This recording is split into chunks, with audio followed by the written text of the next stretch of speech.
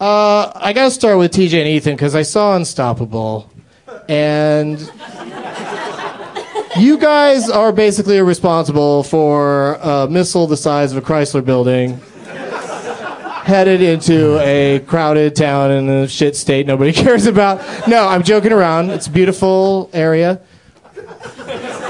Would have been a terrible disaster if the train had hit Stanton. Was that what they were afraid it was going to hit? Not Scranton. It was Stanton, I think. Stanton. Oh, okay, that's another movie I was in. That's why you should really not be a guy that's deciding where the trains are going to go.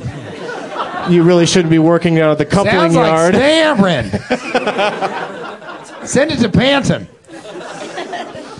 They kept saying Arklow through the whole movie, and then when they show it spelled finally, I was like, oh, that's not how I spelled it. Let me guess. Okay. ARCLOW. I don't think so. K. Is that it? It's a K, right? Yeah, but it's ARKLOW, I think. I was just giving it a C and an O, Arklow. What is Arklow? Did you guys see the movie? It's the city. I think it's the city where it's the first city they get to after they had a chance to derail the train or safely, but they didn't do it because some corporate asshole standing in an office somewhere calling the shots when it should be called by Rosario, who's practically there on the scene.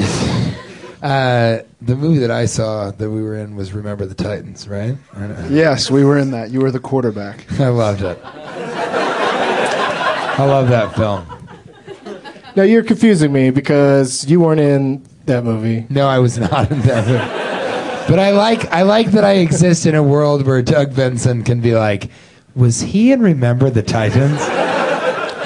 Nice. You know, there's always like when you meet like a T.J. Miller and become friends with a T.J. Miller. There's a point where some movies on cable and you go, oh, that was T.J. Miller. I expect that to happen. Maybe not. Maybe I was right there at the beginning with Carpoolers and incredible save. I've never seen anybody have that problem. And Cloverfield.